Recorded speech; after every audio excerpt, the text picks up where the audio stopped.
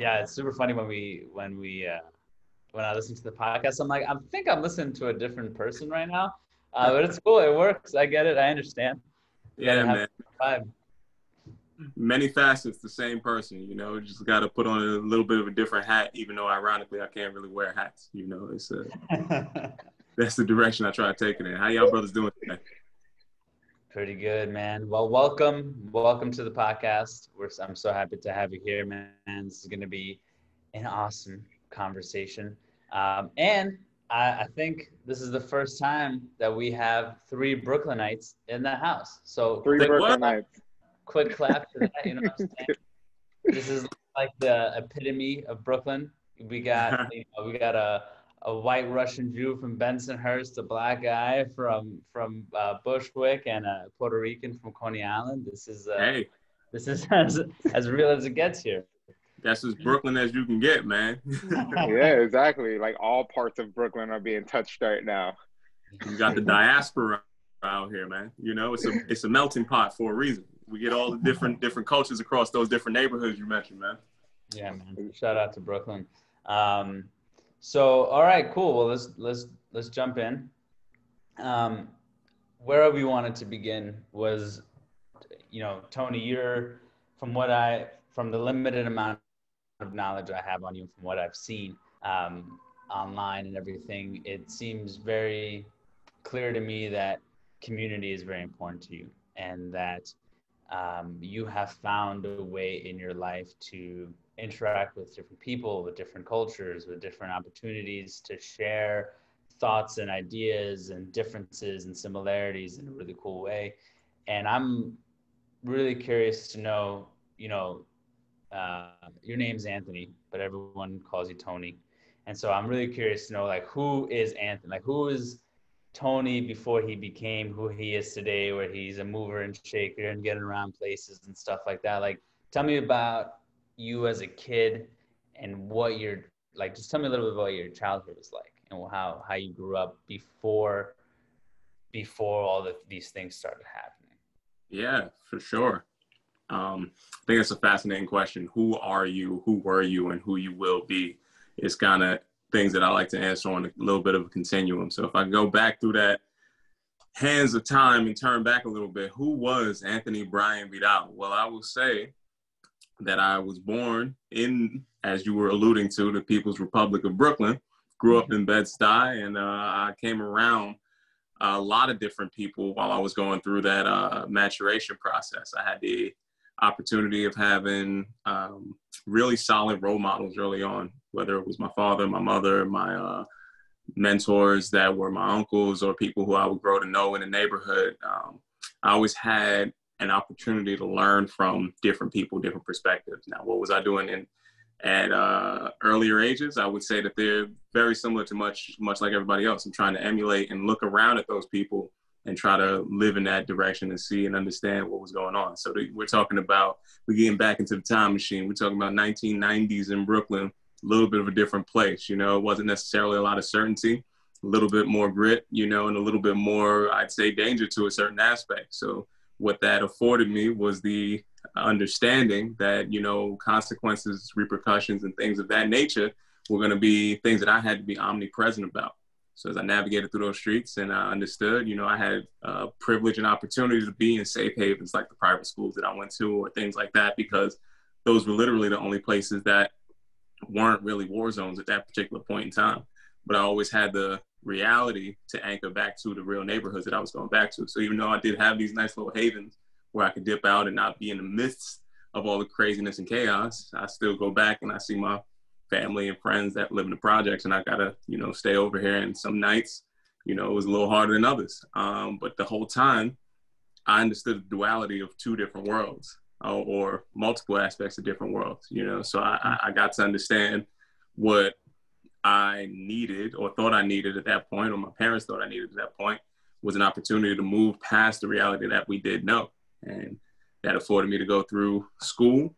In that school process, I was started off initially as a football player, but I can't really tell you that that's exactly where I found myself. It was just a thing to do with the guys to keep me out of trouble. I played in high school, was supposed to be going to college to play, but didn't really shake out. You know, by the time you make that next big jump, you really realize that, okay, competition is going to be a little bit different on this side. And, you know, people are going to be moving a little faster. They're going to hit a little harder. That wasn't really something that I could do. And they cut the program ultimately at the first school that I went to. But while I was on that path, I've always been an innately curious person. And I've always been somebody who was inquisitive at heart, and trying to really understand who I am was one of those questions, but really trying to understand what the relationship between the world and me was ultimately led me into that college path. That analytical brain took me into first the computer science world. My first real job out of high school was computer programming, working in languages that don't mean anything today, but that's where I started. I got into a car accident. That car accident took me out of college at that point in time, and it made me have to do physical therapy. As I'm doing my physical therapy, I started to see that the same if and else statements that was true in the computer world were kind of similar to the if and else statements on the body. If I needed to make my tightness alleviate, I could strengthen another part of my body, or something along those lines, right? It's just one big push and pull ultimately at the end of the day, and it fit really well into an analytical brain.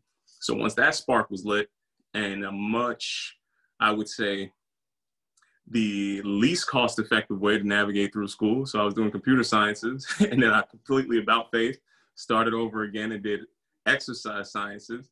I went into that world and had to understand the human machine, much like I understood the computer machine at that point in time. And as I'm trying to go through that, I had the privilege of working at the same point in time for some pretty established institutions at the very early inception of when they were really starting to get to that popularity. This is all at that point, I'd say pre-first economic decline, 2007, 2006. So I'm talking highlights and heyday of where Wall Street culture was, where everybody's spending money, we're doing all the rest of this crazy stuff, you know, affluence, plus me being in school, plus me giving goods and services to people who are of affluence, afforded me a great opportunity in which I could look into a door that I might not have known when I was back in that Bed-Stuy position.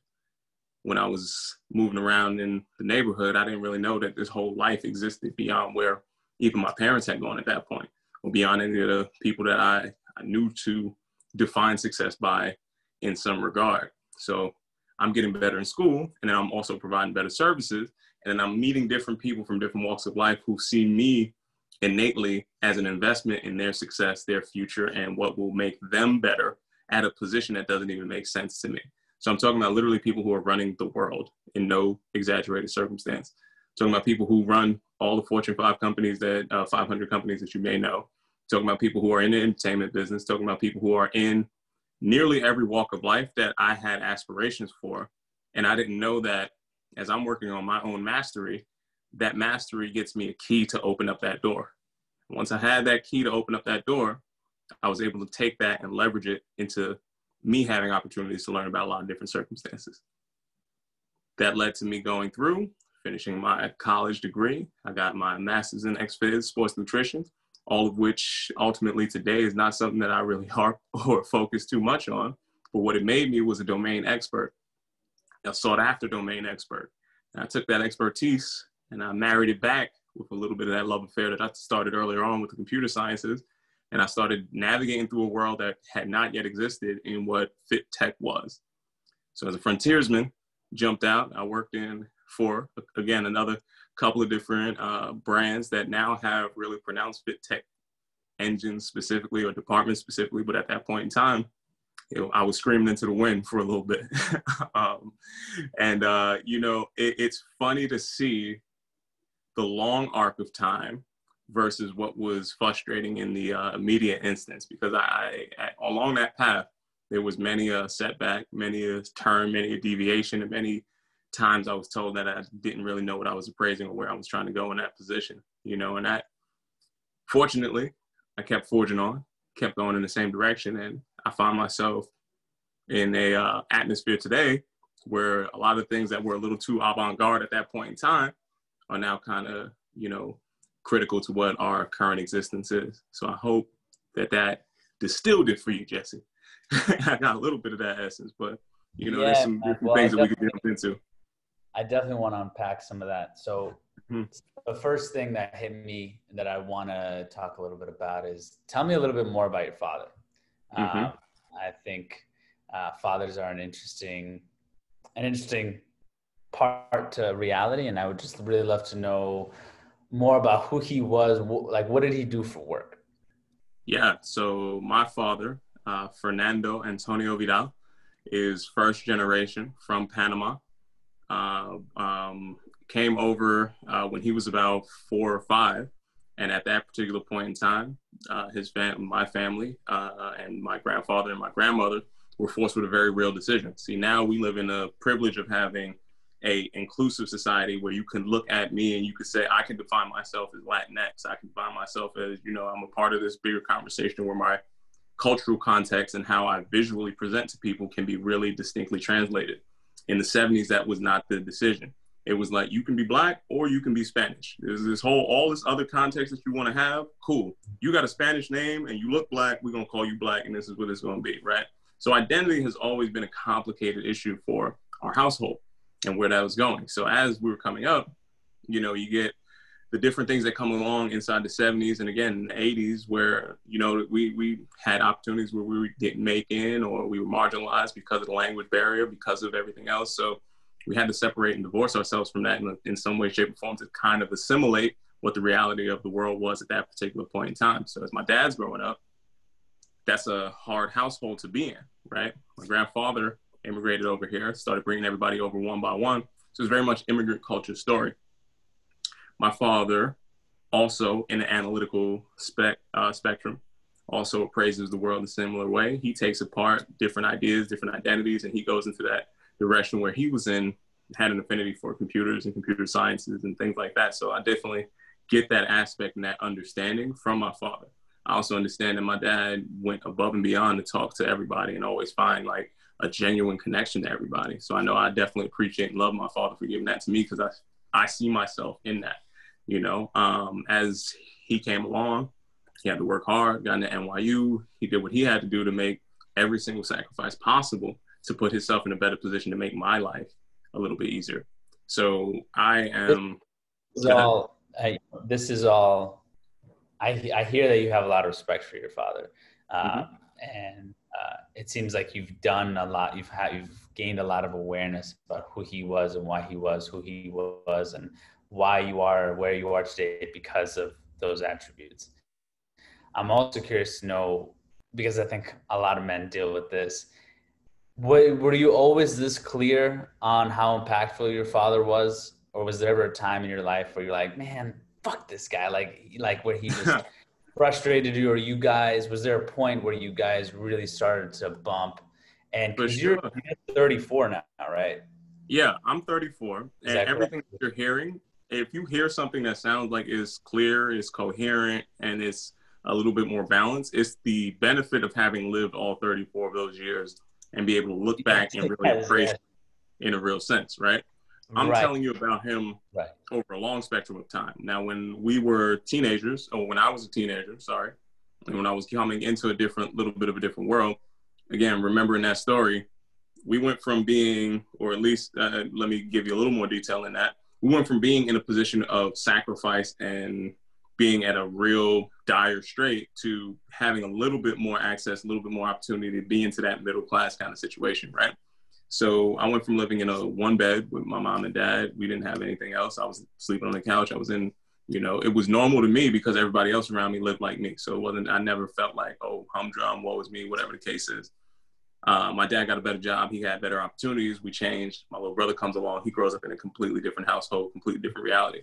Also in that story, my father, at some point in his maturation process, didn't really get a chance to grow up with my grandfather because my grandfather is trying to bring everybody from Panama over to the States.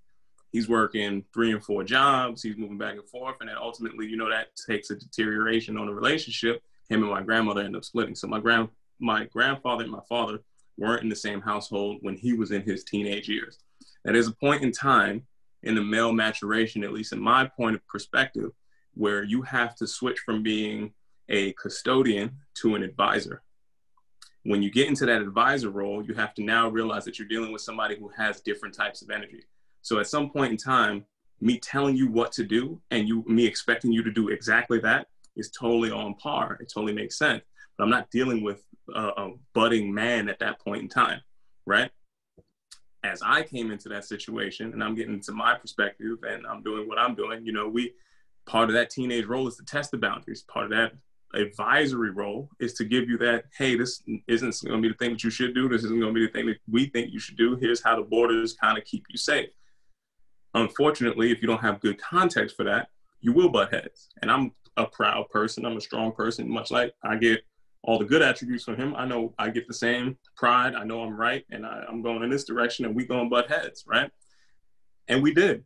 Ultimately, I went for a period of time when I didn't speak to my father for years at some point. But I would say I had to make the distinction, and I know we talked about this before, between being right and being effective. And it's a catalyst in my life, at least, when I start to switch that appraisal, to really start to embrace what forgiveness, acceptance, and love could really mean. If I could look at the man that I see before me as my father and see the boy that was him at some point in time, maybe I can have a little bit more forgiveness for how he presented when a situation that wasn't necessarily what it should have been, or how he reacted when I was reacting back in his position, right? So if I could see that boy and say, what did this boy need when he was in my position that he might not have gotten? Maybe that will help my forgiveness a little bit more. What did that adolescent need, when he needed to be reassured or sought after or guided in the right direction that he didn't get, that I know this is a mature version of what that is. Okay, how do I get that perspective, right? How do I put that back into context? So at some point in everybody's life, you got to realize that, even though we do have books for all of this stuff, raising a kid in the circumstances that he had to raise a kid in, and him being a kid too, because now I could think about the exact age that he was when we were having these interactions, because I lived past that age. It's like, wait a second, hold on. I know the dumb shit that I was doing when I was in my early 20s. Yeah, there's a reason why that sounded crazy. Oh, maybe these people who are perfectly imperfect, I still got to find a reason to love. Maybe there's something that is there that along the lines of where, at that instance, it didn't seem like my world, again, small world. I didn't really know how big the world is, how much context the world is, what influenced that. Okay, now, if I want this relationship to be better, I got to take a step back. Got to get the big picture. Got to take that view and say, okay, yeah, you know what? I could be right and I could be angry. And we both going to be angry. We both going to butt heads, but where was that going to get me ultimately at the end of the day? So to choose to be effective as opposed to being right gave me an opportunity to amend that relationship and get back into a much better position. And I genuinely emote that position, and I know what real power feels like in that position. So I take the softer side. I take in whatever it was at that particular point in time. None of it matters in the ultimate scheme of things, but I showed love instead of showing more force. Reserve that. Right? And what did that leave him open to? He had to be accepting of that love. You can't fight. If you're standing there and you want to fight somebody and they're telling you that they love you, that's not going over the course of time.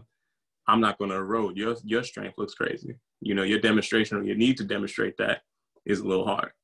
So I chose to move in that direction, nudge that direction. And over time, we had a much better relationship as a result.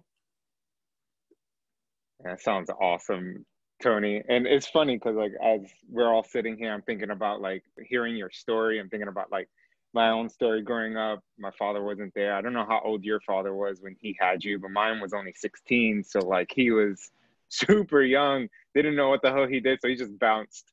And I love that you brought in that love and forgiveness, because that's what I was able to do 6 years ago with my dad. And it's been the best decision I've ever made in my life. But I'm curious to also hear, because obviously I grew up with a single mother. So finding those masculine figures was really hard as a young man. I know you mentioned really quickly your uncles and your mentors that was surrounding you. So how, yes, your father was the central figure in your life, but where did the uncles and these other mentors come into your life to support you and what made Tony who you are today?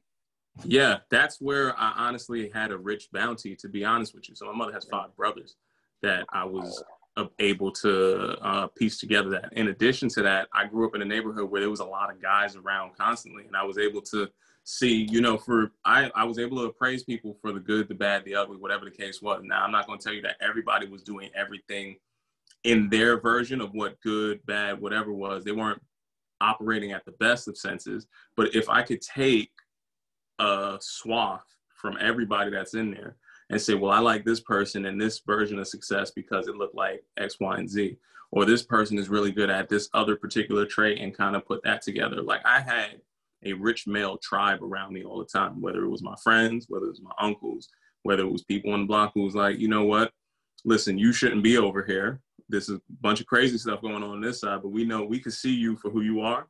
You got something different that you got to do. And that's always been a story too, that I've always been told at some point in time. Hey, we see you a little different. Like, you could be around, but you ain't supposed to be doing all of this. Like, let me keep you on this side. Let me go in that direction. So I think back through the years, and I've been fortunate because I've had a lot of positive male figures in my life.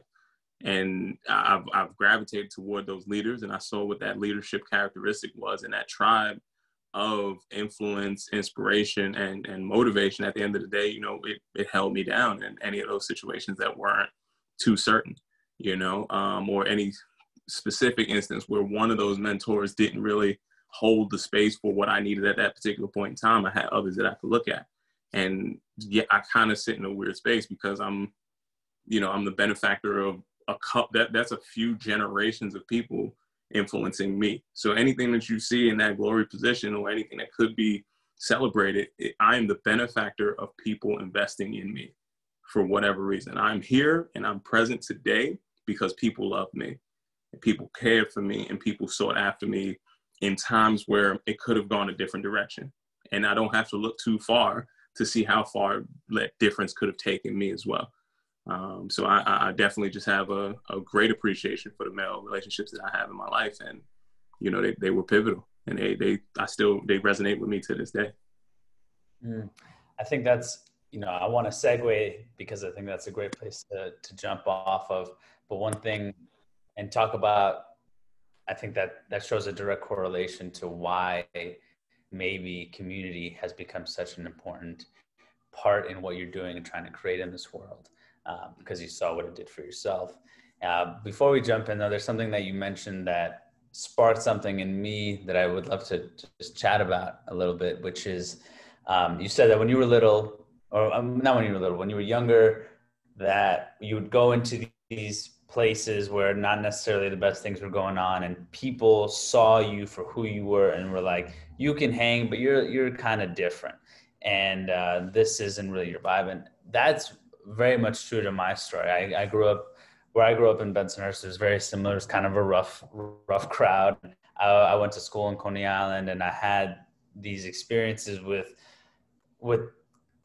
folks who weren't necessarily always doing the right thing, but they were also good people. They were good-hearted people who just maybe didn't always have the best tools at hand. And not only that, a lot of these people, especially guys, and especially if they were a bit older than me, there was a level of their ability to take risks and be violent and be that way that there was a part of me that drew me to that. But then there was also another part of me that was loving and kind and way too empathetic to want to hurt somebody.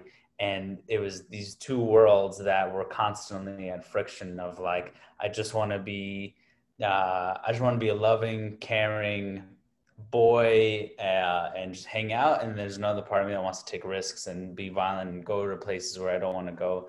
And so I'm curious to know, and when I was a child, that messed with me a lot, because I didn't have the hindsight that I have now. It was mostly of like, I'm weak, or like these people don't accept me, or I'm not good enough, or like I'm afraid, or whatever it might be. So I'm curious to know, was that something you experienced, and was it something else, and how did you work through that, knowing that, you know, because maybe now it makes sense. Maybe now when you're seeing what your life is now, it's like, oh yeah, of course I was who I was at that time. And of course, thank God I didn't put myself in these situations. But I think at the time, you want to be in the in crowd, and the in crowd is whatever is there. So how did you see it that way? How did you see those things? You're talking about how did I see it at the time versus how I see it today? How did you see it at the time? And how did you come to realize what you understand about it now? Right. So I'll say it like this. The male guise, Guise, is that of, in the context when I was growing up, is to be stoic, is to be hard, is to be somebody who's unshaken, somebody who is ready to be active for any one particular point in time and defend that at the behest of your own wealth and health in some way, shape, or form, right? So anybody asserts themselves against who I am, I got to defend I got to get my respect. I got to defend my ground. I got to do all the rest of these kind of things, right? And there was a part of that is a part of the survival culture in the context that I was growing up in. These are not things that you fight over when you're in a position of security. These are not things that you worry about when you're in a position of abundance, right? I don't care how somebody looked at me. I don't care if somebody stepped in my shoe. I don't care if they did whatever, you know, when I'm secure. But if I'm in an environment that is in a disarray on its own, and if I'm in an environment where it is to some extent told to me that it's me versus you, and told to me that I have to fight for any scraps that we do have to get, well, I have to embrace the rules of that environment. And I have to navigate for my best health in the rules of that environment, in the rules of those engagements, right? In some way, shape, or form, I saw that. I saw the context, and I too was in that comparison culture. You know, I want to be with the older kids. I want to be rough and tumble. I want to run around and do all the rest of this kind of stuff. But at the end of the day, my mind and my brain and my thoughts and my words, I could tell you everything that I can tell you because I process the world and I see the world the way that I see it. So as I'm talking, people hear something, it's like, oh, wait, hold on, that sounds a little different. You're not just repeating what everybody else is saying. You're putting something together. There's something different about this kid. There's different. I can't be anybody other than me. You know, I'm a fucking nerd at heart, dude. This is going to be who I am, right? At the same point in time, I was kind of a jock. I was jock and a nerd. At the same point in time, I had some real people who were doing the real things inside my environment. So I've seen things at an early age that took away a little bit of that innocence, right? And as that innocence was eroding, I'm thinking, well, this is just survival. This is normal. This is normalization of a lot of these circumstances. Like when I remember distinctly being probably like 5 or 6 when I was getting on the school bus and I saw somebody drop a gun down the stairs on the school bus. You know, I'm talking about another kid that was in front of me at 6 or 7. I saw that. And the bus driver saw that. And the kid just picked it up, got right back in on the bus and didn't really say anything to him because, yeah, that's what it was in the mid-90s. It's not a normal thing. It's not something that we embrace and we appreciate, but what was happening at that point in time. And I don't say it to glorify it, but I say it to, this is what my reality was. I remember getting robbed on streets that I could walk past and get gourmet coffee on today, right? This is my story. So to tell my story in full context, to tell you that I also was in that same position where I had to make a decision to turn left or turn right. And that could have been the difference between being here today and talking to you and not being here. So I do know some people that didn't make it all the way through, right? So in the context of that time, I was doing whatever I had to do to get by. And I was fortunate because I had people look out for me and tell me that I didn't need to do some of the things that they were doing to get further than they could have gotten. Everybody in that position, whether you were doing the best of things or the worst of things, was in a position of reaction. I was in a position of being proactive. That's a different perspective. If I'm reacting to everything that's around me, I'm not in control of my life. I'm not in control of my circumstances. I'm not in control of what that is ultimately going to lead me in the direction of at the end of the day. For me, because I had that large investment, I was able to circumvent a lot of those situations that probably could have took me in a different direction. But ultimately now, I look back at it for what it is. I see, yeah, there was a lot of hard decisions that people were making that I'm glad that I never had to make, because at the end of the day, in that circumstance and in that context, I know what I would have had to do to move forward in some way, shape, or form. And it's only by the grace of others that I was able to get past that. So I don't vilify somebody doing things out of dire need. I can't, because I know good people, what I would call good people by the character and the heart of where they go, who don't always do the things that we would say on a society whole was a good thing. but they still looked out and they still had examples. I just learned at a very early age that we're complex individuals, we're complex beings. And as the complexity comes across, life also is a big influence on where you end up going on that side. So yeah, early adolescence and going through all the rest of that stuff, I went through it much like everybody else did at that particular point in time. A lot of fights, a lot of scrapping, you know, a lot of whatever it was that was in defense of that state that was going to be my own personal well-being. And, you know, I take the victories and the losses all into total. And now I can look back at it and say, yeah, you know what? Had I chosen to go to that party, it might have ended up a little bit differently. Had my parents allowed me to do some of that stuff, yeah, it might have ended up a little bit differently. You know, I might have ended up doing some stuff that I know people are still trying to get out of, you know, going into a different direction. And yeah, I'm just fortunate in the grace of all of it. Tony, what you're like, how you say is like how I talk to like my students. So like my day job I work in, I actually like mentor and teach students between the ages 17 and 24 that kind of came from backgrounds like you and I, like Coney Island, you know, really bad places. I currently live in the Bay Area here in California, and our Bed-Stuy or Coney Island out here is called East Palo Alto. So it's like, you know, the crime rate is really high, like very similar to how we grew up. And I know the listeners are probably asking, you know, they think about Brooklyn as this beautiful place, it's hipsterville, like all these things. But I do want to take a step back and like rewind and explain to people, because I also grew up in Brooklyn in the 90s. Like I'm closer to your age. And I remember my mom had to buy clothes that were very neutral. I couldn't wear any red. I couldn't wear any blue because of the gangs that existed. And if they saw that, they would even hurt a child. Like that's how serious it got. There were certain, like you mentioned, like there were certain people who would tell you, yo, don't come here. Like you shouldn't be here. Like for me, that was, you know, I could go to Coney Island and be like, don't go to 21st Street. Don't go to 24th Street at night. Don't walk through those streets. Like you have to stay away. Don't go to 33rd and Neptune after 9 p.m. because you probably will get shot or a bullet will pass by you.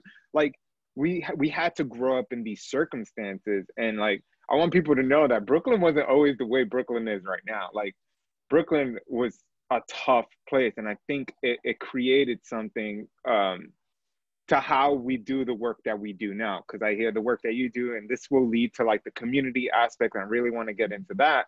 But like just explaining like this, and you've already mentioned some things, but giving people like, let me give you Brooklyn, 80s and 90s, where we grew up, whether that's the gun falling from the kid's pocket, going to school and with metal detectors where we couldn't bring anything in. Like that's how I went to Abraham Lincoln in Coney Island. So, you know, this is the life that we were living, and it was quote unquote normal for us. But when you tell people that, they're like, what? You know, you have to go to school like that. If you put it in anybody else's context, you talking about a war zone. Like you can't go, you literally can't go. There's a grid that you got to know, okay, this is a blood block, this is a Crip block, this is the Latin King block, and then we get back over here neutral for a couple blocks, and then we're going to go into all the different West Indian gangs and all the rest of that kind of stuff. We're not talking about, again, I don't say it to romanticize it. I'm just talking about the real essence of what we were going through, what I was going through at that particular point in time. Yeah, it was a liability to come out your house if you ain't had the right colors on and you lived in the wrong neighborhood. It just was. And it was so normalized that I just didn't even associate that with that much danger. It's just kind of like, well, okay, this is just not a thing that you do. If you're talking about it in any other context, you would be talking about, well, okay, here's the curfew that we got in place upon us. Here's where we got to move, all the rest of that. It sounds like an occupation from an alien army or something like that that's coming in and just telling you, you are actively present. You can't be outside past this time. You can't go in this block. Don't pass go. Don't collect $200, whatever the case is. You got all the rules that's put in front of you, and you either going to win this game or you not. It wasn't really something that I had agency on or a choice on. This was how I walked into the situation. I didn't want it to be like that outside, but what also was going on is we're talking about the end of or coming into the crime bill, really coming into like real hard prosecution on what the drug era was, real hard prosecution on what,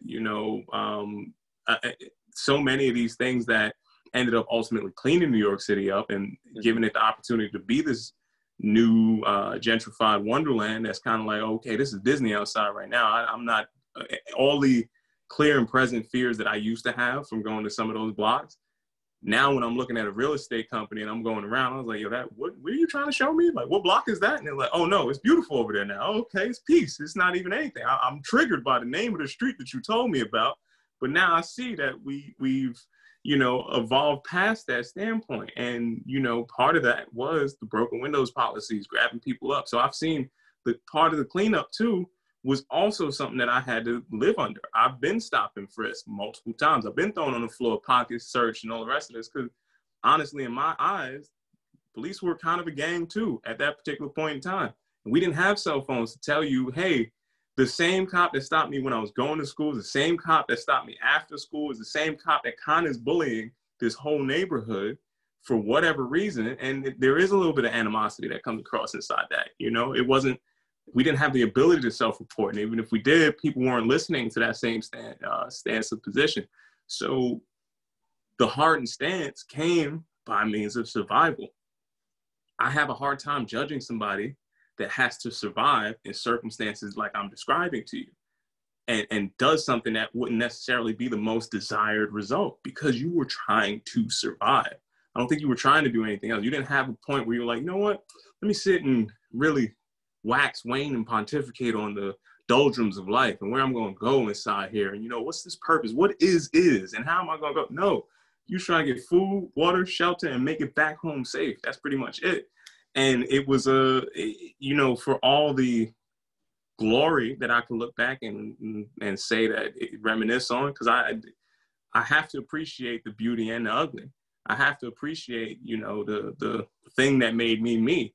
It is that contrast of, okay, there was a lot of uncertainty, but I knew what home was.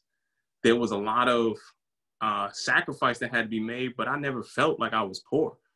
There was a lot of, strife, real animus, real like dangerous kind of situations. But at the end of the day, I know I was loved. I know I was cared for.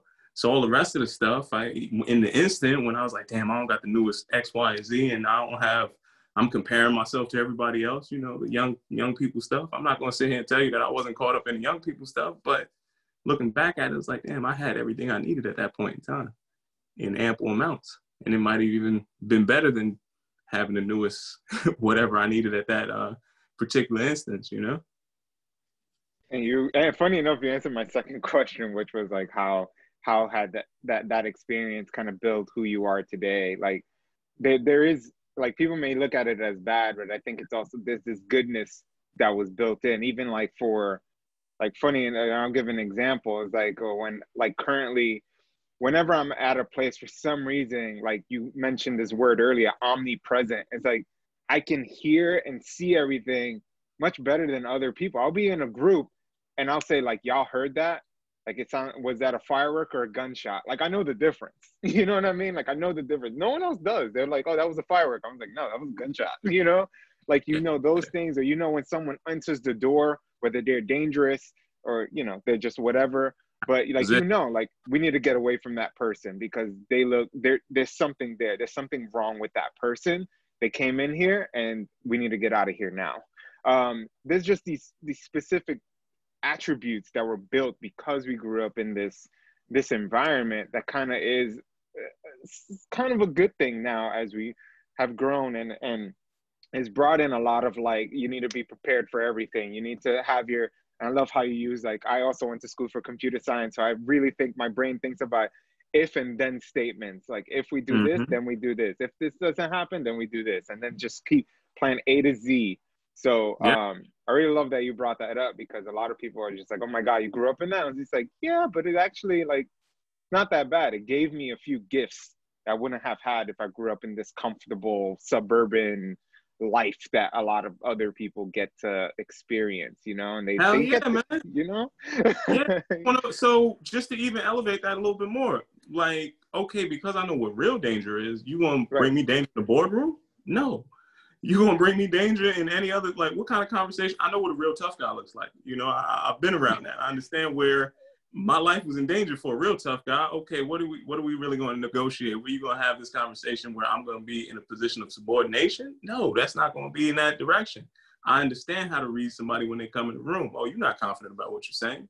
I hear where you're coming from. I could see, literally listen to the environment that we were talking about, and the people who were talking through that. I'm also a hip hop nerd inside there. Separate the weak from the obsolete is the first thing that we're looking at. Oh, okay, I see where you at coming in the door. Okay, kicking the door. All right, here's where this person is. Here's how they presenting. And that calculation is happening in real time, right? And as we're going through that, I process the information from the nerd side, but that nerd side was real close to this other side that was giving me different type of context. So that is my superpower. I look at both of these worlds. I can exist in both of them, have acceptance in both of them, and they use that to go, like we was talking about before, go into the boardroom, the C-level suite, and I'm looking at it like, you not ready. I know what I'm ready to. My uncomfortable, my discomfort is a different type of discomfort than you talking about. So where are we really trying to go? That informs me, that empowers me, that emboldens me to go back and say, yeah, that same kid is now a little bit more charged up to take on whatever you call problem, because I've already seen what I call problems, and I'm not afraid of that. So amazing how that can switch like that. Sorry, Jessie, go ahead. No, it's good. It's good stuff. I think I just made 2 new friends together. That's awesome. I love what we're talking about, and I think it really speaks to what we're about to get into, which is this idea of community. And I think what you're bringing up as far as the nuances of where people can grow up and what that means to them as people, and then also just speaking about your experiences. And it's funny because I think the 3 of us have had a similar experience where we were fortunate enough to be in highly different environments with different people. And I think one of the things that you will learn when you're in that is that people are way more complex than what may be presented based on where they're from, how they look, how they act, what they even say. And it really, at some point, it really is only possible to have that awareness by being put into those situations. And I think when people think of community, at least from what I've seen it, where it hasn't gone well, is that we all agree. We all think the same. And that we are a community because we all hold the same values. And I think right now in a world where people feel so strong into a community or what they believe is a community because everyone around them believes the same thing, and we're X and they're Y and we have opposing views, that is what community is. And I think I'd be curious to know what community means to you, and how are you thinking about the future of the community you're from, the place that you're from, the world at large, America? These are obviously, very easy questions. But I am curious to know, like, as you're driving forward and knowing what having those people that loved you and cared for you and sought out for you and having all these different experiences that, like, oh, I came from this world, but I also saw this world, and I saw where the two connect and where the disconnect is and what's possible for people when they're not necessarily in a situation that keeps them in survival mode. When you're thinking about all these things and you want to drive a community forward, because on the flip end, it's like, yes, that has its challenges and its benefits, but so does the suburban life. Like, the suburban life has its challenges and its benefits. And and in all walks of life, it has its challenges and its benefits. And I'd be curious to know, because you have that awareness, what is community, and how does one build a sustainable community moving forward with everything that's going on? Yeah, I think that's a great question. So just to start off at the helm of it, I think that somewhere on the con of, I'll say, human psyche is the need to categorize, segment, and identify, right? Let's just pull it back. I'm gonna start all the way from the beginning on that. So somewhere prehistoric us, had to be able to see something that's dangerous, identify it as dangerous, see something that's good, identify it as good, and move forward through that, right? It's a very basic concept. And when we're talking about identifying things that are inanimate or things that don't really have a lot of definition to it, okay, that's a cat, that's also a cat, this cat's bigger, that cat's better. Like, those levels of differentiation are totally fine until we start to look across and we see, hey, this tribe and tribe community, I'll use them interchangeably for this instance, but that tribe looks a little bit different. Is that different a danger? Is that difference a threat? Is that other creating something that I'm afraid of in some way, shape, or form? So in a very basic reductionist argument, I think somewhere on the con of humanity is that conversation in trying to identify the thing that might be dangerous, the thing that might be safe, and trying to understand and rationalize how to round, honestly, that square corner, right? It is a complex situation, particularly when you put in other agendas, other influences, other things that really resonate along this cultural line, this context, and what all of is true for time, right? Unfortunately, we like to take that conversation and we try to translate it in a snapshot and think that we can only use the tools that we have right now in that instance to solve a much bigger, much more complex issue, right? So instead of going the reductionist route, I want to take it back into that totality conversation. So what does community, what does tribe mean to me? Is going to be people who have shared values, shared systems, and shared beliefs that can ultimately work in synergy towards the greater good. We don't have to agree for everything. I think it's a misnomer or a falsification that everybody in your tribe needs to agree with you. Now, we have to also be able to recognize, why is that misnomer prevalent, right? What have you been told? What has been perpetuated? What are the things that reinforce the idea of what safety can be, a more conservative approach? Hey, this is safe. That other thing, that new thing, it might be dangerous. So we got to keep this on our side and we got to separate us from them, right? That's true across any of the real, I'd say, instances where we start to see this community and this thought of tribe devolving in some way, shape, or form. For me, my goal with community, my goal with tribe is to make whoever comes after me have an easier route to what I can call success than I did in my maturation process.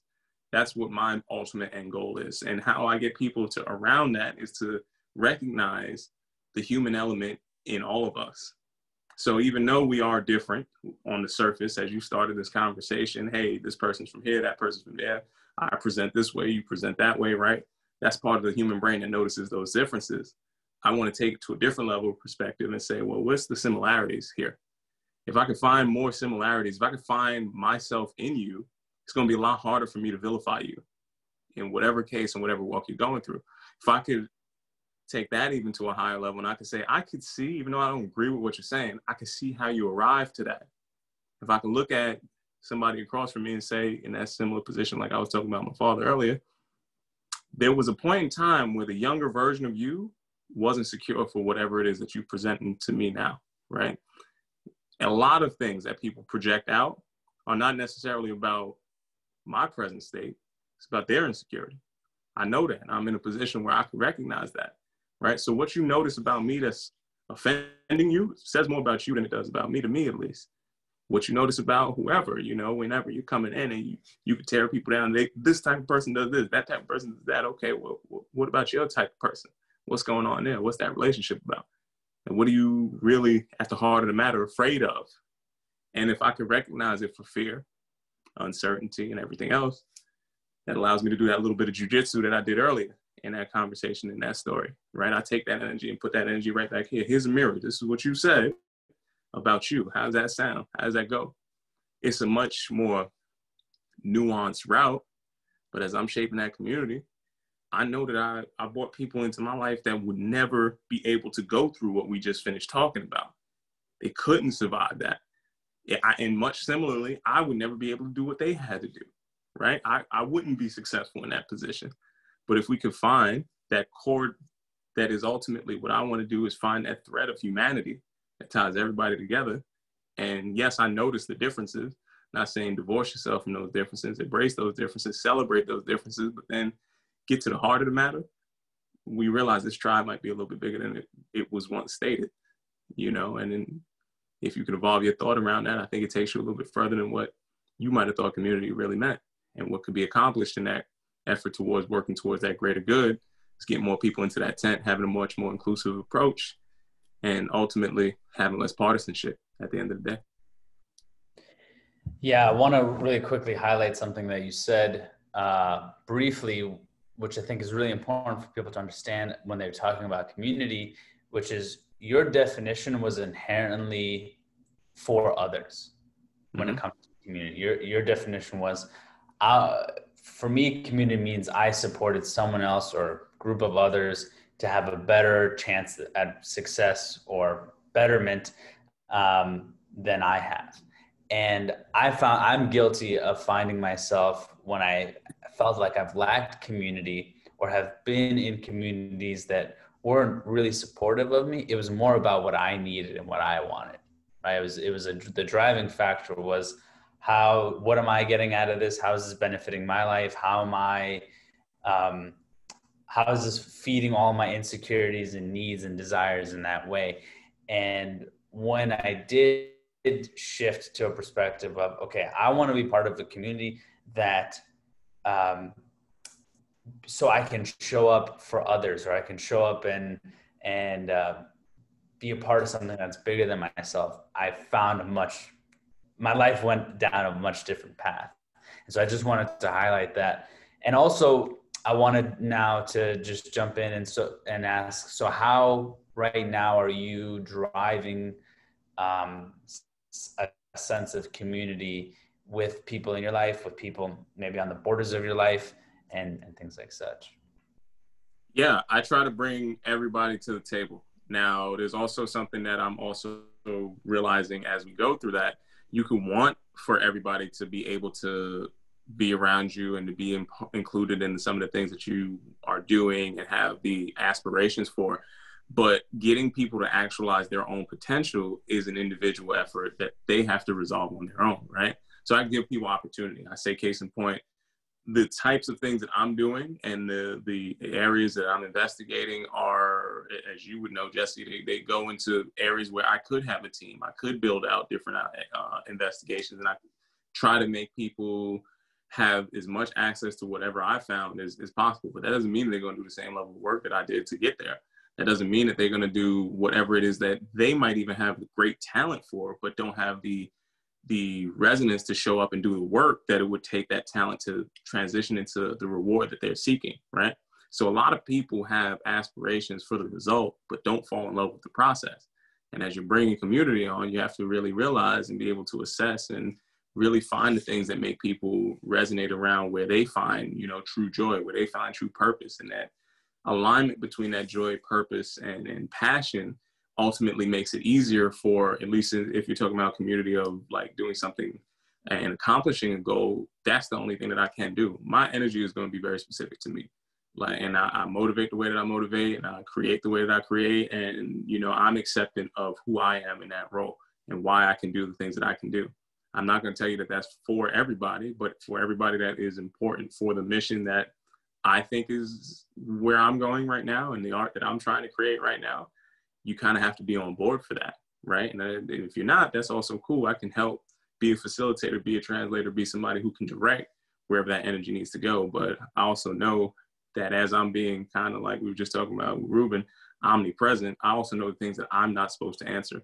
I also know the things that I'm okay with saying, yeah, this is where my responsibility and my border and my line of logic has to end, even for my community. I could be a great example. I could be a great leader. I could be somebody who actually has great facilitation. But at the end of the day, people have to follow you, kind of also have to have some personal agency. So I'm embracing of opportunity, dispersing that opportunity, and even giving the information to have the access to execute. But I know that gap between actualization and execution is an individual gap to cross. So I allow for that to do what it needs to do in the arc of time.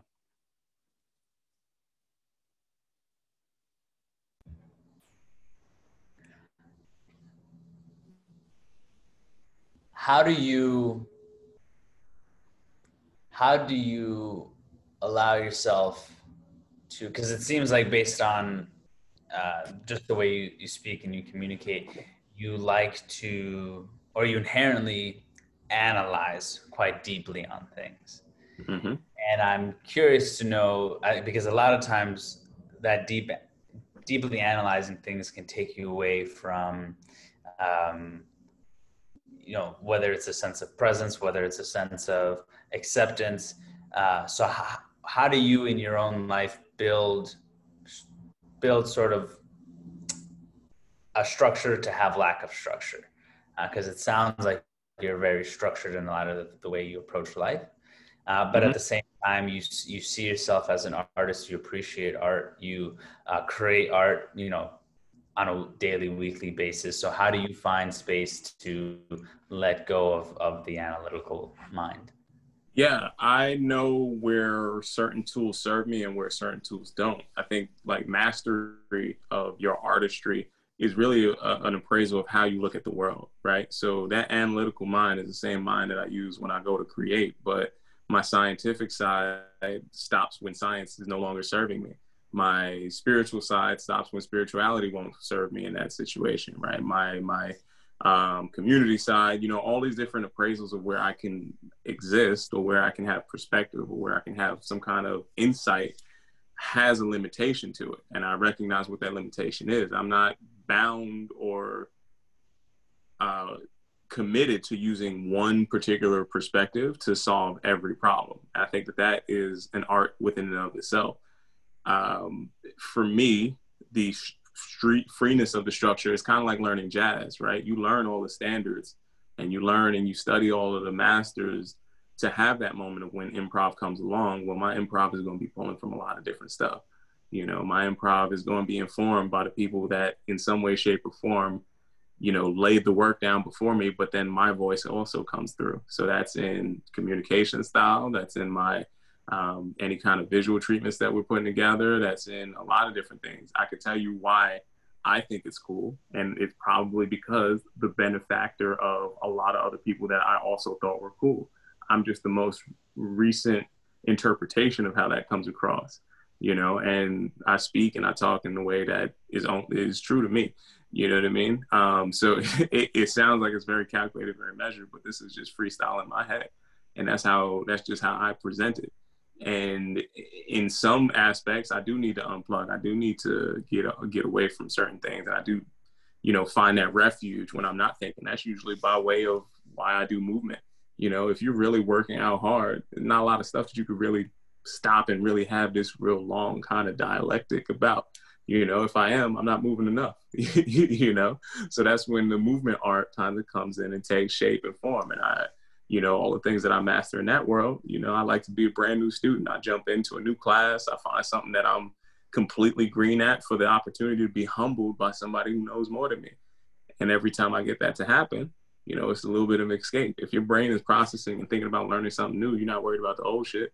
You can't really be, because you're not committed to that sentence and you're not committed to that instance. So I purposely inject absurdity, I purposely inject uncertainty, and I purposely inject, whatever that lust for life is going to be on the preface of the next thing that I'm trying to do. I'm trying to play it like a game, Jesse. It's going to be a movie, a game, whatever. And I just know I got to win at the bill at the end of the day.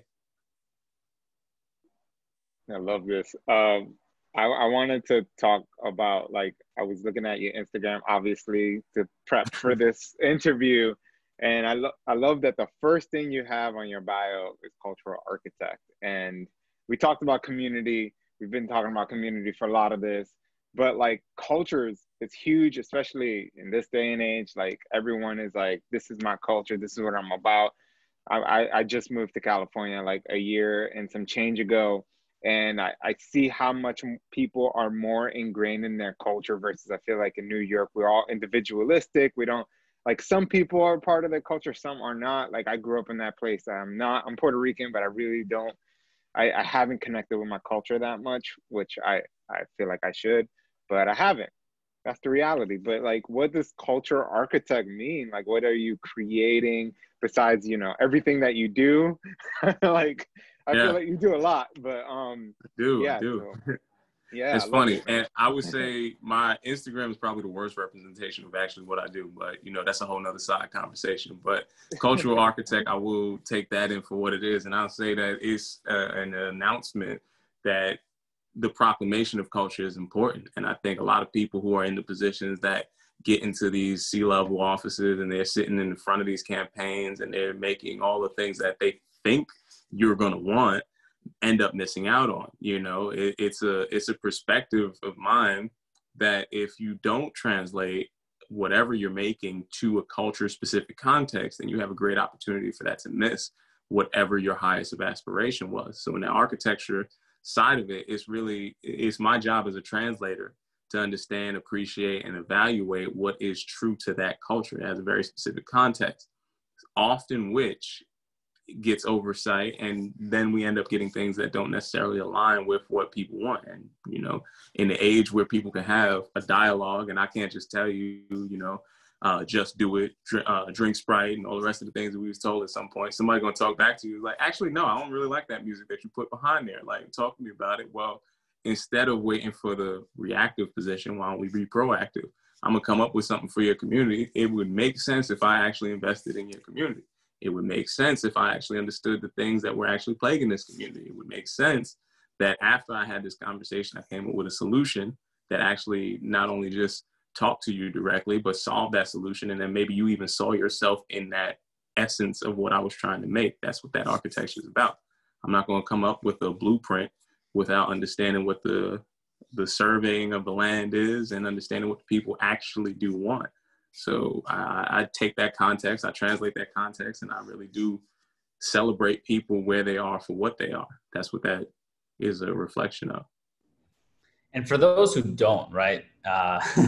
Because right now, you know, we've talked about this before, but I still think it's a important topic and one that needs to be iterated quite often, which is we live right now in a very polarizing world, and it seems like, at least in my lifetime, which has been short, but at least in my lifetime, I've never seen such strong generalizations and such from all walks of life, right? From all different areas, and such strong demonizing of one group over the other. And again, when you look at history, like, it's been worse. It's been a lot. You know what I mean? But I guess there's a sense or a feeling right now because, you know, I'm sure social media has a lot to do with and the accessibility to say something without having to feel another person right in front of you. I'm sure there are a lot of people listening who have opinions on this and have their own polarizing feels on things and go one way, go right, or go left, go black, or go white, or whatever it is. And I'm be curious to know, as someone who maybe is starting to recognize that that's an unhealthy pattern, what can they do in their day-to-day life, especially now because of COVID? They're stuck at home. They can't go necessarily to some form of a town hall or go to an event and just communicate with others. How can they actively start seeing opposing views and trying to understand them, not necessarily agree with them, but trying to understand where they're coming from and why they are who they are, and why is that important for them to do something like that? Well, there's a couple of contexts that I would think that you would have to, if that's a thing that you really do want to investigate, there's a couple of agreements or arrangements that you should make with yourself before going into that investigation. And I'd say this is just at least how I perceive it, but I embrace my ignorance in every single context of where it presents itself. And I say ignorance in the sense of the literal term, because I'm also a very literal aspect. It's just speaking to a state or idea or a thing that I do not know. I also think ignorance is a curable disease in some way, shape, or form. Because just because I don't know something doesn't mean that I can't learn about it. Doesn't mean that I can't augment whatever comes out that end result. So if you are in a position where you can have a conversation with self and say, you know what, this is my opinion, but maybe my opinion isn't a fully formed or fully baked opinion, or here's the bias implicit, inherent, or otherwise, that exist based off of how I looked at the world, and acknowledge that for what it is, then it allows you to start to go into the ways that you can investigate and go have other conversations that won't be hyperbolic, because the first stance has to start with a declaration where I might be wrong. That's a hard thing for a lot of people to understand, embrace, and accept at some point in time. And that's not saying that you're completely wrong, right? But you might be wrong about at least how somebody arrived in that state that you're finding them in that seems like it's contentious. Now, the other side is to be curious, genuinely curious, but to be free of judgment in that curiosity. So if I'm curious about learning about you, I'm not going to judge you while I'm learning about you. Here's your culture, here's this. I'm not going to say, well, this is bad, this is good, right? Because remember, going back inside of that context, you're going to make a comparison, right? The reminding of yourself to make that comparison, but then also to try to separate judgment out is another complicated task, right? But how honest are we when that judgment comes up? What do you notice about that judgment? What is it telling you about where you were when that made you feel uncomfortable, right? So there is a layer of nuanced and very deep self-questioning that you should go through first before you worry about somebody else's existence and where they're going, and what they are about. If it is from a true, earnest place of trying to be better, you start by making the world better, by making yourself better. And you start going in that direction by understanding, well, maybe I shouldn't judge people, prejudge them. That's what the context of prejudice is. I formed this opinion, and this opinion is right, and it's the only opinion that matters. Therefore, I don't even have to learn who you are. People are not as two-dimensional as we like to believe. There's a context for everything. If you take some time to learn and understand what that context is, it might move you into a different direction. Why is that important? Well, if we are to be a better, greater society, greater tribe all along, we have to understand, recognize, and appreciate that people want to be seen, they want to be heard, they want to be cared for, regardless of what they look like, regardless of who they love, regardless of any of the other, things that we want to keep that separate us, that make us a part of a tribe, but not a part of the tribe. If we can understand that, then yeah, you have a way to move forward in that. And it takes time, it takes practice, it takes forgiveness for yourself, even when you do have that judgment, because everybody does. And anybody that tells you that they don't, probably not being honest with themselves. I can tell you that in my conversation that we were having today, yeah, there's judgment based on when I'm walking into a room, I'm like, what's this guy doing? How's he moving like this? What's he got going on over here? Okay, that's the same prejudging character, right? But I know why, based off of my survival, that makes sense. So I'm not going to judge anybody else that's doing that in the other direction. I also have to be able to understand that me today will disarm that at some point once I acknowledge where I stand. Hopefully somebody else will be able to do that in their same regard. And if they can't, I still got to be present for me. So start with self, be honest with self, make self better, make world better. Well, I think that leads to my next question, which is, for me, a difficult question to articulate. So please be, I don't know what I'm trying to say, but go please, for it, man. Yeah, there you go. So, because this has been on my mind quite a lot lately, obviously, because of everything happening. Along with everything that you said, I'd love to know how you applied it to the situation. So you grew up in Bed-Stuy.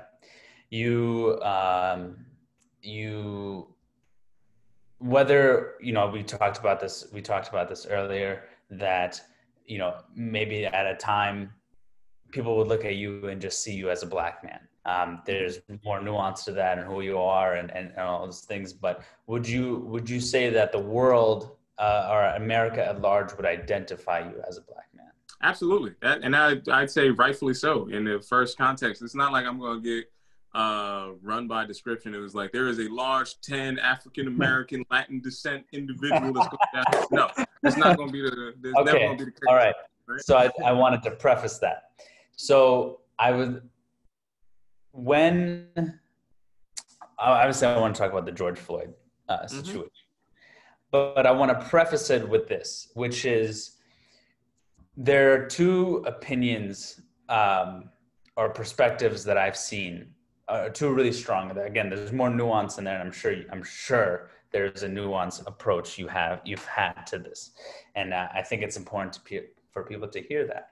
Um, the two strong perspectives I hear is on one side, you have, and we look at it from an extreme perspective, right? Or maybe from a very heightened public perspective. So you have like the Sean Kings of the world, which are saying that like,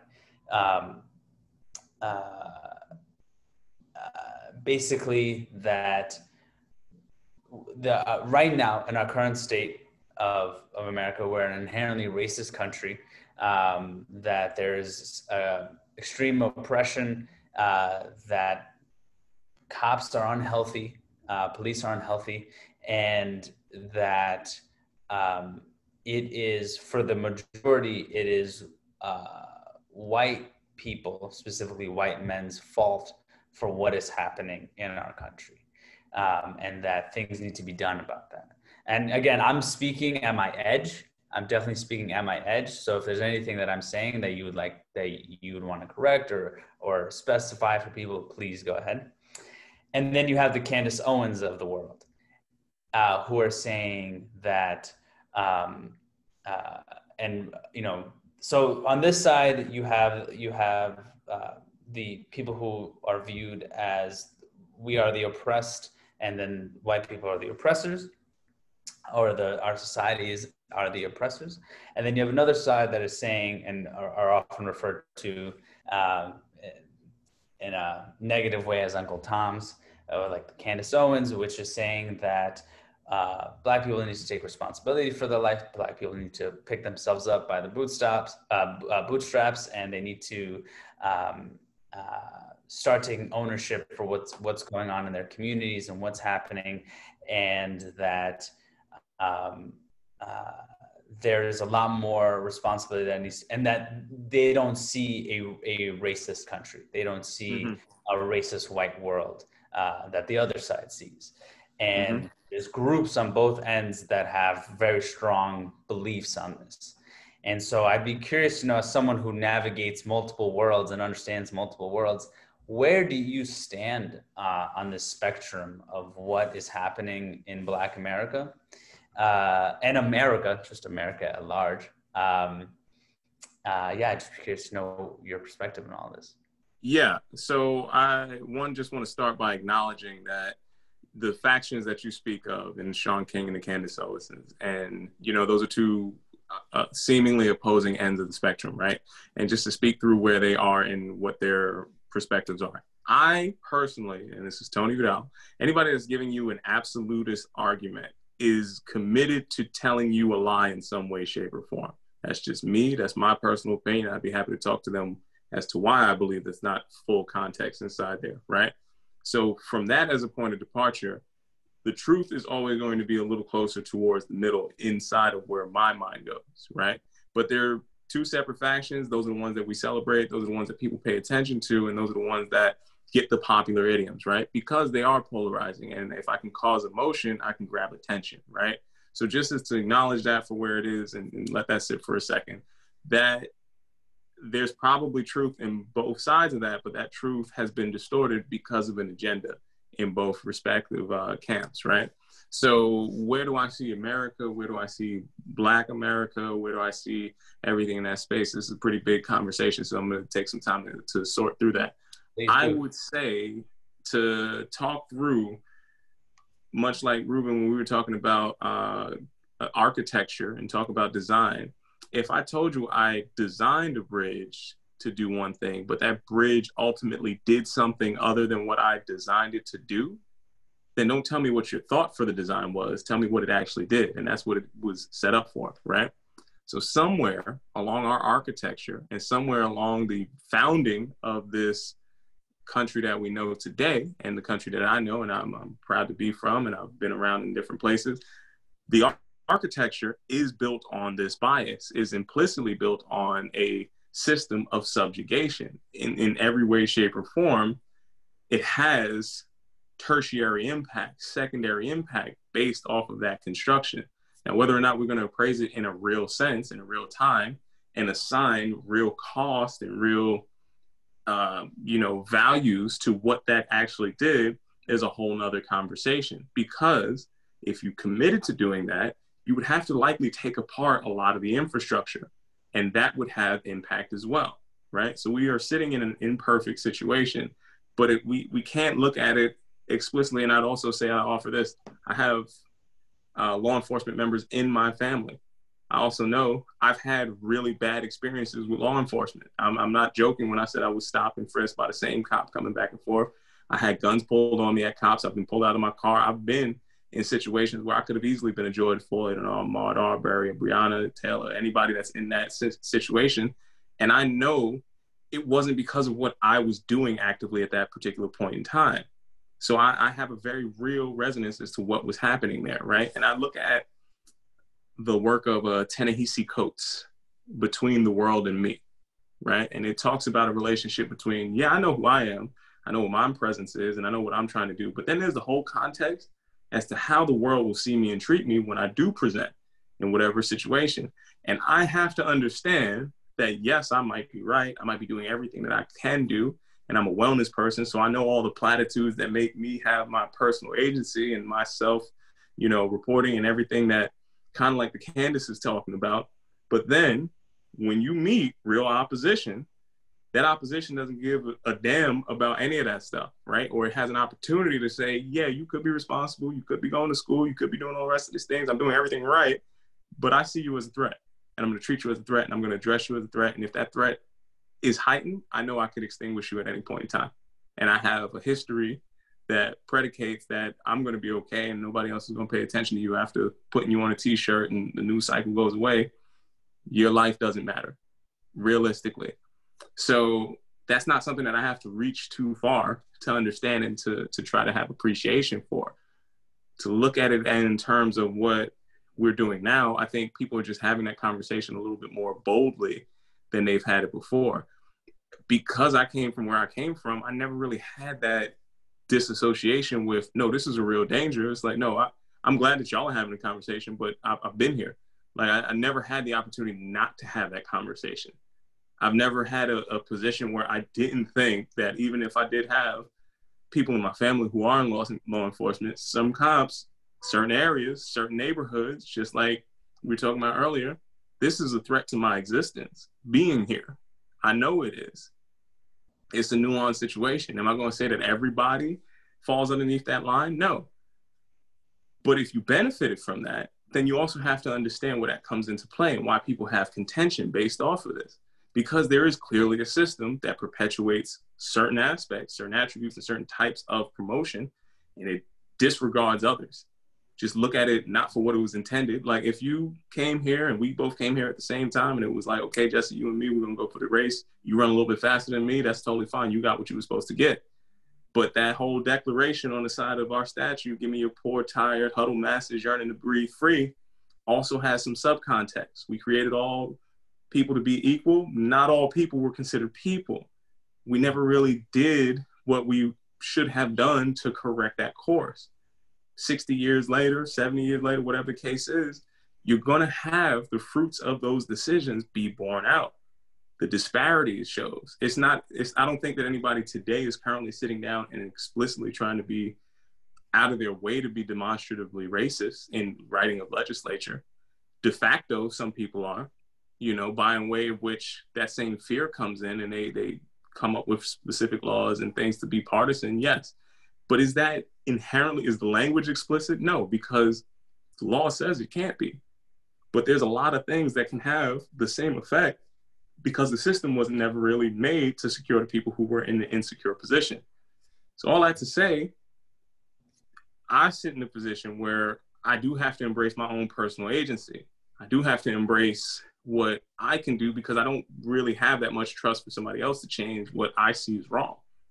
Because I've been shown time after time that neither one of these people really do care about me at the end of the day. And my community has to be about what I'm investing in, where I'm going to go, what my direction can be based off of. I can rally around ideas, but we have to also be able to update that context too and really go into the direction of, okay, if I say that this person is absolutely committed to being a villain, being evil, how's that logic or how's that conversation different from them saying that I am less than? Absolutely. It's still the same conversation. And on Candace's side, she's been benefited by a lot of opportunity. I also look at who is making you, why is it in your interest to talk like this? What do you get out of this? You know, there's always a cause and effect to even everything you're saying. And maybe she's just been fortunate enough to never have to really have that brought to your forefront and have that be something that you have to be met with. But I know that I can be in the position of that's coming from a position of opulence. I could be in that position of opulence and know that when rubber hits the road, some people don't care about where you came from, what fancy words you use, and all the rest of that kind of stuff. Because at the end of the day, you're other. So when that happens, and guaranteed it will, what happens then? You know, where do you go from that position? It's not a clean-cut situation. It's not a clear-cut scenario. Ultimately, I know worse conditions than what we know in our country. So for my perspective, I'm trying to do the best to take what it is I was given and make it better in some way, shape, or form. Other spaces deal with it differently, but we still have a worldwide colorism issue. We have a worldwide racism issue. We have a worldwide subjugation issue if we really look at what kind of underpins a lot of what our democracies and our economies are based off of. We tolerate it at different levels of acceptance, but somebody's being subjugated likely to get everything that you know in your life. So how serious are we about actually solving problems would be my first question. And how real are we about being committed to unraveling the infrastructure that possibly could unravel that comfort that we also know? So for both sides, it seems like my interpretation when I see things, it seems like they're on both sides, people are in pain. One side feels like they're being victimized. Another side feels like basically that it's out of their control and and they don't feel like they're being seen and they're being heard and they're being respected for. And so I'd be curious to know what message would you want, like if you had, you know, your place and your mic to share on both ends came to a rally. They made the opportunity, they were given the opportunity to coalesce and hear Tony Vidal's message on how to move forward in our current state. What would you say to both parties? My first message would be, I am not your role model. But then immediately after that, embracing the fact that you are likely talking about the same thing, but not hearing each other talk about the same thing. Comes back to the context of that communication and the cultural translation that needs to be happening.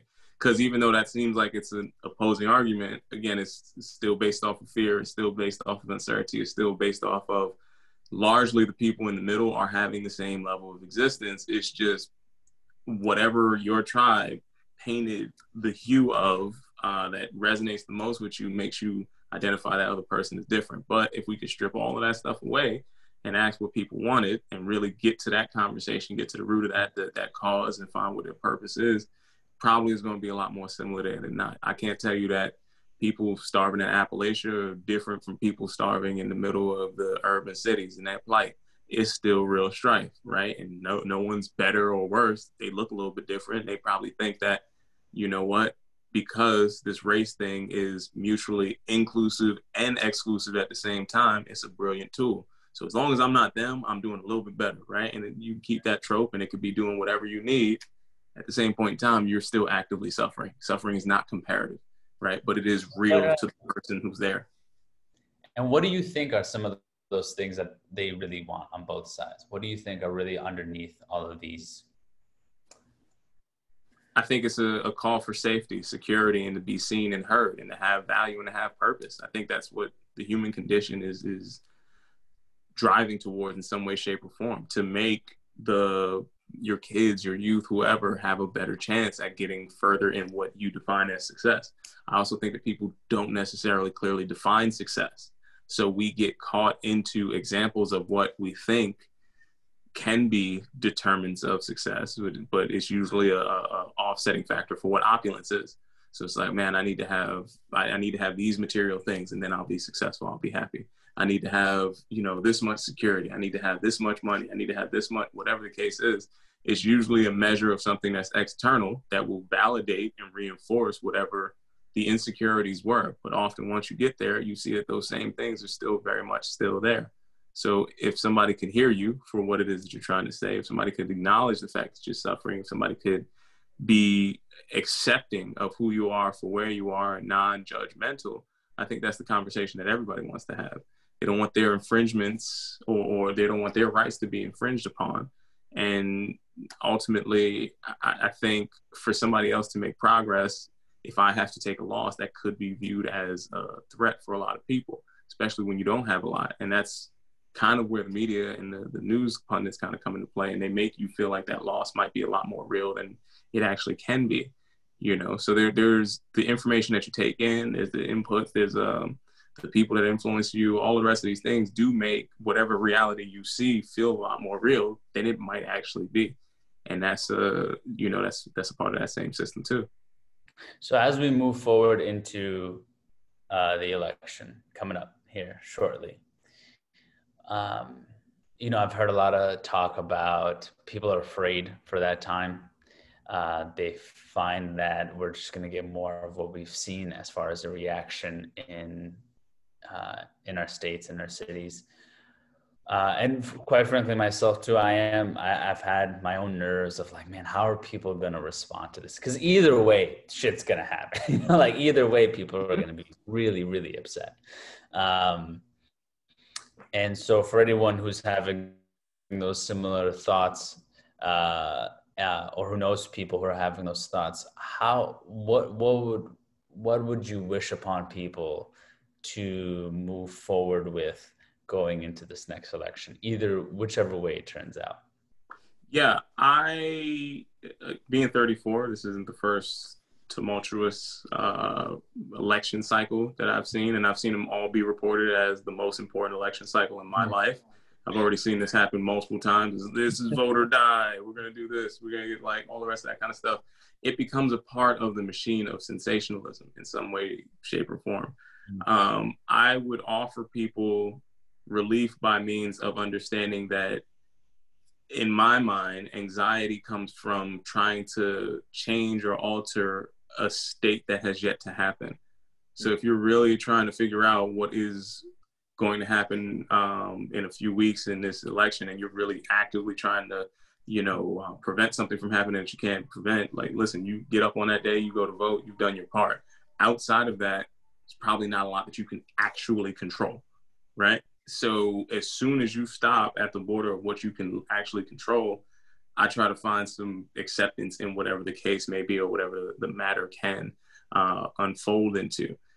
Same point in time, yeah, we are talking about some things that are, you know, our country is not in the best of spaces, not in the best of positions. So acknowledging the fact that, yeah, there rightfully should be some concern there. There rightfully should be some hesitation as to where you would want to ultimately land or go. But if you are an active and engaged citizen and you've informed yourself on everything that is in the benefit of your interests and you have alignment where your interests are, vote the way you will vote, and, you know, go forward with whatever impact has happened since then.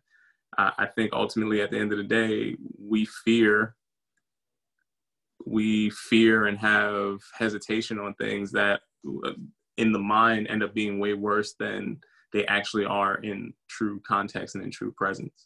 I am past that point in my life, so I don't really have too much reserve to be afraid of something that hasn't happened yet. There's two things that came up there, and like you this whole conversation, which is one, like Jessie said, like we were at our edge. Like when we talk about this, I feel like anywhere you go, but it is a conversation that's happening. So I think that is a good thing. And I would implore people to search. I don't know if you know about this gentleman, Tony, but Daryl Davis. He's well known. He has 2 TED Talks. He's been on the Joe Rogan podcast, but he's well known for having these conversations with KKK members and having them turn over their robes. Like, fascinating man. That I think that like not a lot of people know about him, and the fact that he's even able to do that, like have these conversations with those men and like be there as a Black man. I think we could learn so much for that in this day and age. So that's like that's something that I think people could go to, and I can put it in the show notes for those folks. Tony, if you don't know him, I highly check him out. Well, yeah, check him out. But how did he get to that, Ruben? He's a blues player, right? So his Yeah, art actually informed these people to be like, you know what? I got to listen to this man. I right, got to soften my stance a little bit because I liked what he heard. And my bias, my ears can't hear that he's black. You know, my right. ears hear that he's doing something. He's stirring my soul. And I think that's the art part of me, is to get to your art to be so highly appraised that you can't, art is going to speak to you at a different level. You can't really look at it with that same, oh man, this is a black artist making this. I don't really feel that. No, that's not what the world runs off of. You know, this is the thing that's going to make you tap your feet, move your head. This is going to get into that what a Cornel West would say is soul stirring music. Then once you get unsettled and you get provoked, you have a catalyst that sparks your mind in a different way. You can't turn back around. So that would be my invitation to the true artist. Now is the time for us to make our best art.